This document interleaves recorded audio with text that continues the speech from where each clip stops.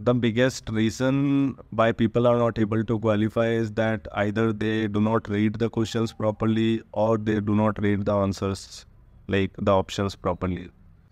I realize that questions are always tricky. It will not be a direct answer which you can memorize and like tick mark and submit. It is more of a subjective situation. There will be multiple right options, but you will be asked to choose the best one.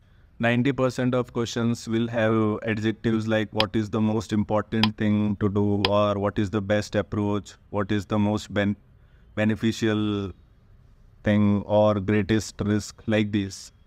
So, okay, let's take an example. Suppose question is, which of the following represents the greatest risk when updating the risk register? Updates are carried out jointly with the other functions, carried out following incidents, carried out annually, or subject to approval by the